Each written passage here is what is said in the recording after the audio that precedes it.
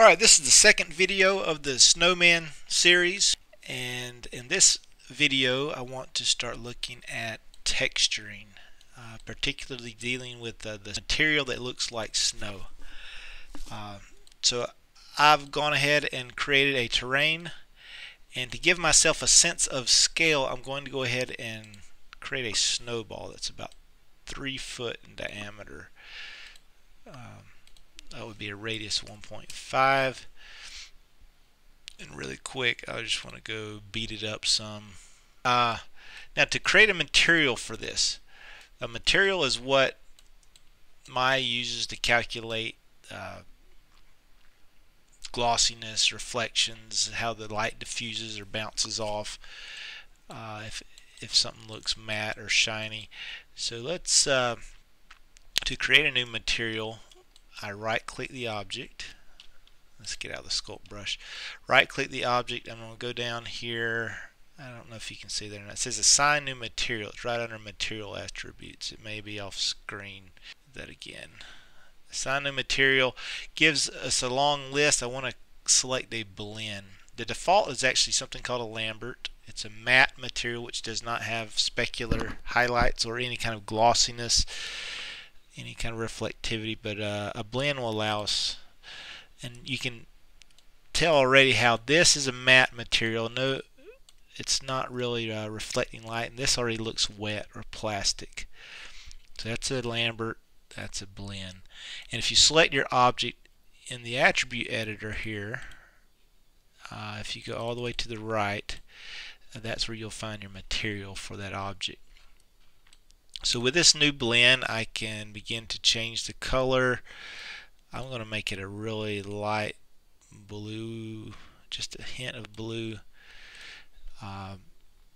You can change transparency. Diffuse is how it scatters light. So no diffuse absorbs all the light. Lots of diffuse, it reflects all the light. Snow is pretty diffuse material. Eccentricity has to do with this little glossy spot. It's called a specular highlight. You can tighten it, or you can switch it off, or you can kind of broadcast it more. And the intensity of that is your specular roll off. So I could dial my specular roll off, and I think this kind of affects specular roll off. So I might just take that back to black for now. We can come back. But where were we?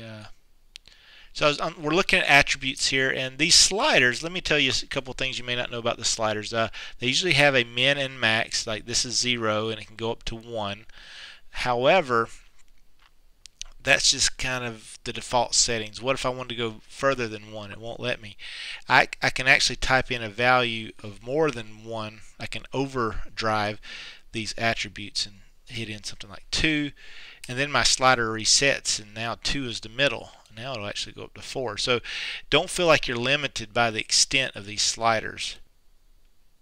I don't think in snow you're going to get tight specular highlights. I think it's going to kind of be more diffuse. Specular color is kind of the color of this light here, so you can dial it down or up. The reflectivity, I don't think our snow is really going to be reflective, but I'll keep a little bit in there. And you won't see the reflectivity in the renderer we're using until much later. So we've created the material, we've set the color, we've set the diffuse, and each material in that long list I pulled up earlier is going to have different attributes. Alright, so moving on. The bump map is a map. Some of you who've done kind of video game models and whatnot know what that is. It creates relief texture on a model, and it tricks your eye through something called normal maps.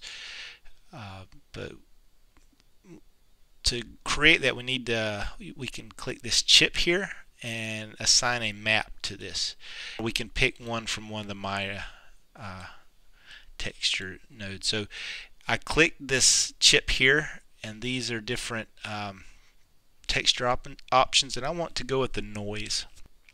So this is the bump applied. See the surface level indentation. So the idea is we want to tweak attributes until this looks like snow, which it doesn't really look like snow now.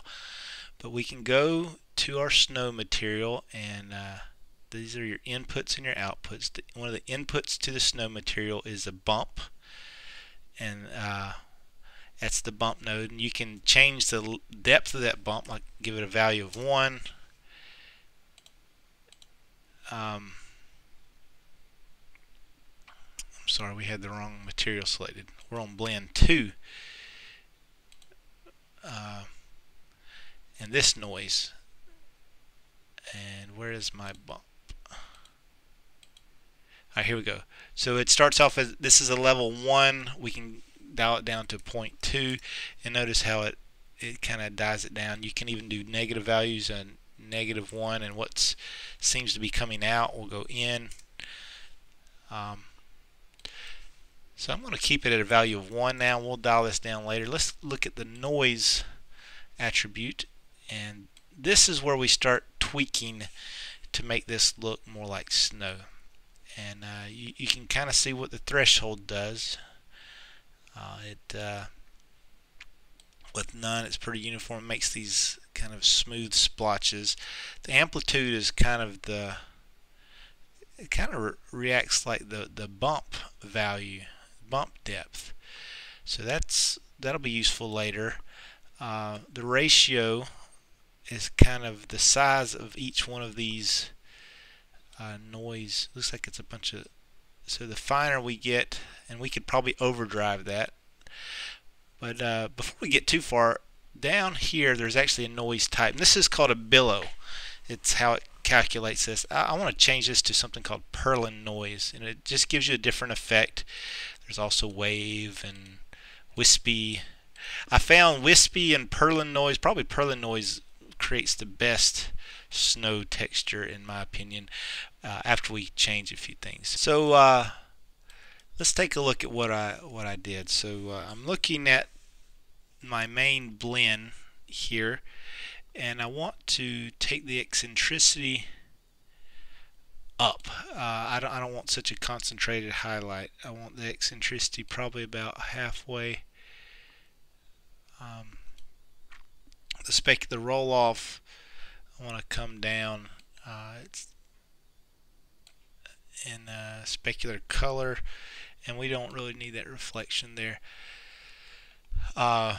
Going to the bump node, I put the bump depth kind of light, kind of subtle, somewhere between 0.2, that may be too light, maybe 2.5. And then the noise, the values I ended up with was a threshold of, get a few little splotches in there, 3.9. The amplitude looks good. The ratio is around 5.5. And what made the difference was this depth map. That was what was holding me back before, because I had a low depth and it wasn't giving me the fine detail that I needed. So I'm going to go ahead and stop this tutorial here, and I want you to try creating a snow texture using the noise material,